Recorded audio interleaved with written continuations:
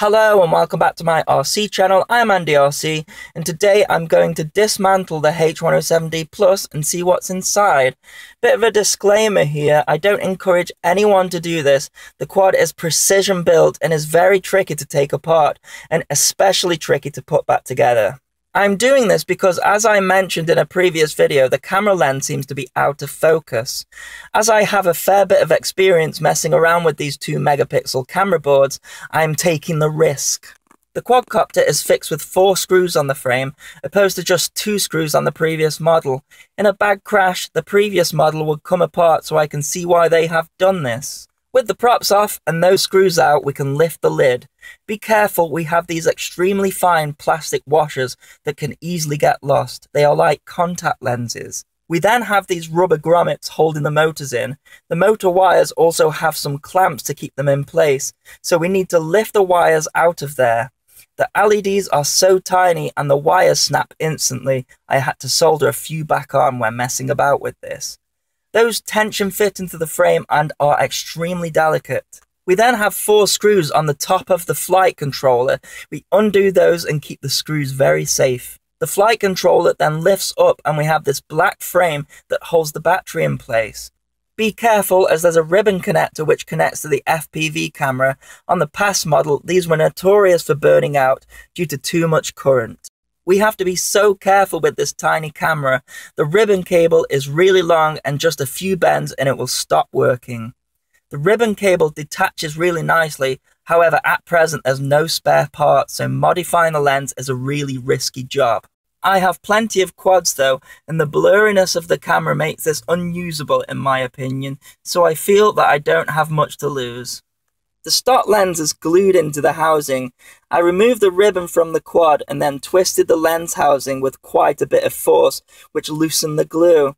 Eventually the lens started to twist out. I removed every trace of the glue on the thread of the lens. This is important. If you don't do that, then the lens will only screw in as far as it did previously, and we will still have a blurry image. It was so tricky to find a way of focusing this lens. I used a tiny elastic band to attach the battery to the flight controller. I left the camera in its housing with the camera and ribbon lifted up above the aircraft so I could twist the lens to focus it. I turned on the FPV transmitter and turned the quad on, and I used the FPV screen to see if I was in focus. It's a disaster. It seems the focusing issue with this quad is a limitation of the lens. The sweet spot of this lens does not focus to infinity. Luckily, we do have an option. From my previous modifications to the H107D 2 megapixel camera board, I have used the 808-16 lens. I got reasonable results with it in the past. I have a spare one lying around, so I gave it a try. As predicted, it fits perfectly. It's also 120 degrees field of view rather than the 90 degrees field of view that comes with this stock aircraft. I dabbed some hot glue onto the lens so that it doesn't move once I got it in focus. The focus is much better, the same as my old H107C modification. We don't get any more of the props in shot either, which was a worry I had. The only thing I noticed is that indoors we get some reflections off the LEDs of the arms. If this bothers you, then you can easily add paint or tape to the sides of the LED housing to eradicate that. I'm going to leave it though. I can use it as a nice indicator to when my battery is running out and land before the aircraft tries to land for me. Each time I messed with this board, in the back of my mind I was expecting the ribbon to fail and the camera stop working.